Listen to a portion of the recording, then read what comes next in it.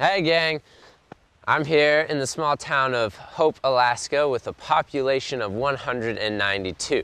Now Hope was a small mining community, and legend has it that it's got its name from a young man named Percy Hope when he got off the steamship.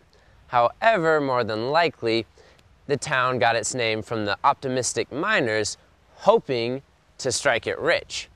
Now, before that though, the upper Turnagain Arm had been left largely unexplored because of the strong bore tides and strong currents, making travel by boat very difficult and very dangerous. However, this changed when Alexander King came up Turnagain Arm all by himself. Then, in 1889, he returned to Kenai City with 4 pokes of gold. That's a small fortune, and the gold rush was on. People flooded to the area, and then the towns of Hope and Sunrise were established in 1896. Over 3,000 men were here. Most were wanting to stake a claim, strike it rich as quick as possible, and head down to their families. But there were some men who did bring their families here, and they wanted to make Hope their new home. Can you imagine growing up in a mining camp? I mean, it was probably pretty fun. Could have gotten a little bit dirty and nasty at times as well. And probably at other times it could be very hard and difficult. I mean, what would you guys do for fun? I mean, what would you guys do for friends? Where would you go to school at? Would there be any school? Well, Bobby Matheson was 8 years old when his family moved to Hope. And from him and his brother, we can learn what it was like to be kids during a gold rush.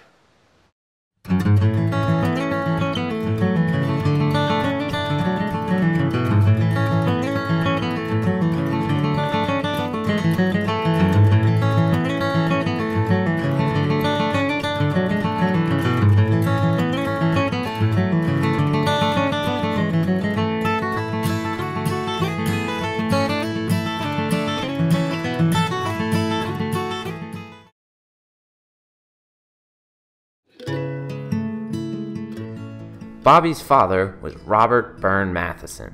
Robert Matheson was Scottish-born, spent some time in Texas, and found himself joining the gold rush to Alaska. He arrived in Hope, Alaska, alone sometime in the spring of 1898. He staked a claim near the confluence of Palmer and Resurrection Creeks, about 7 miles from Hope. He was a stern, hard man, and that summer found him pulling out several ounces of gold.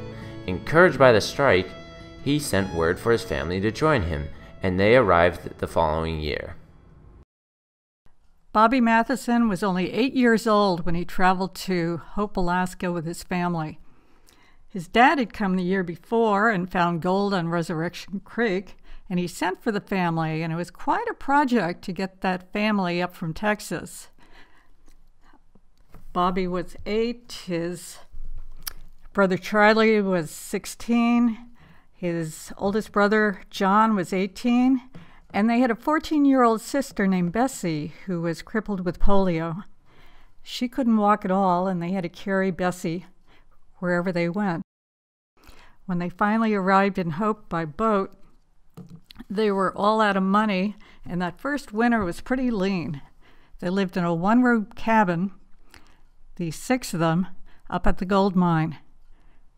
Bobby remembered that he had rabbit skins for socks. He had worn out all his socks. But he was real helpful, got firewood, assisted his mom in taking care of Sister Bessie. Now, at first, there was no school for Bobby to go to. There weren't many kids in town, there was no teacher, and it didn't help that there wasn't a school building either. Well, that changed in 1904. And it had to do with a new community building, a bunch of dynamite, and a heart attack.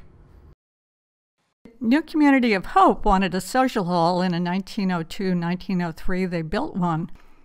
It was opened for the first time for the Christmas party in 1903, and everyone went down there to eat and dance and play music. And a couple of the miners got a little too carried away and shut off some dynamite out on the tidal plant. And an elderly miner fell over dead, had a heart attack.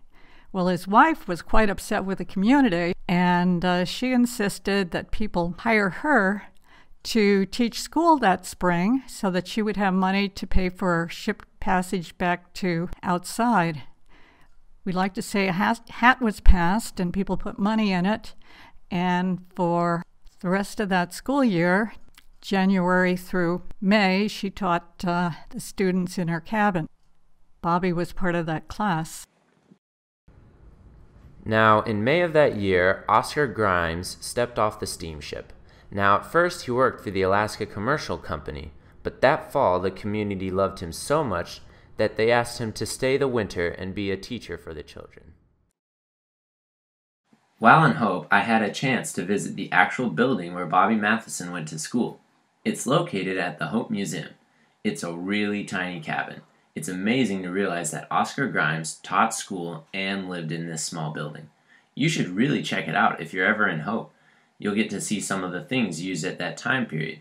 You'll see a pocket watch that Oscar may have owned. You'll also get to see the type of books that the students may have used in their studies. Now, you have to remember that wintertime in a cabin is cold and dark. To help pass through those cold winter months, people would gather at the community hall every Saturday. Basically, it was their living room. They would share food, play music, laugh, and dance. Music was an important part of life for the settlers in Alaska, and Bobby hoped to learn to play the fiddle. George Slayback, one of the gold miners, actually built fiddles, and he built one for Bobby. Bobby traded a moose carcass for it. And he played that fiddle for years. Finally, it did fall apart. He blamed it on the glue. As adults, Bobby and Charlie continued to live in Hope. They worked at the mine, owned a store, and operated a ferry service that shuttled people from Hope to communities around Turnagain Arm. This included the new small town of Anchorage. Now, operating the ferry was no small feat considering the extreme tides and currents of Turnagain Arm. One thing they did for the Hope School students in 1937 was take them all on a field trip for a picnic. And they traveled down the Arm and in the boat, and Bobby was pointing out the landscape and trying to get as close to the shore as possible for the kids to look at the vegetation and the animals, and he went aground. He got caught on a rock, and when the tide went out, the boat was high and dry. The kids had to walk back to Hope, several miles. That was a favorite story. In 1951, the road to Anchorage was completed and their ferry service was no longer needed. So, the Matheson brothers moved out to their trapping cabin at Chickaloon. Now, eventually, Charlie passed away, but Bobby Matheson continued to live at the trapping cabin all by himself. To keep himself company, though, he made friends with many of the animals that lived near his cabin. He was especially fond of one bull moose that he named Sad Sam. During the winter, Bobby would cut willows to help Sam and the rest of the moose make it to spring. Bobby Matheson lived the life he loved, trapping and mining, even into his old age. I mean, when the guy was in his 70s, he decided to build his own boat and sail down to Seattle, but all by himself too. But he sadly never had the chance to do that because in 1967, when Bobby was 76 years old, his remains were found in his burned-down cabin at Chickaloon Creek. He died living the way he loved, mining, trapping by himself independently.